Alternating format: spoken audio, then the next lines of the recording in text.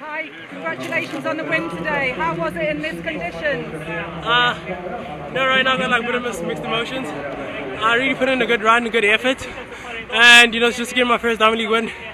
Overly ecstatic, really. So, what does it feel like with such bad rain? How do you train for that? I mean, I'm from Durban, South Africa.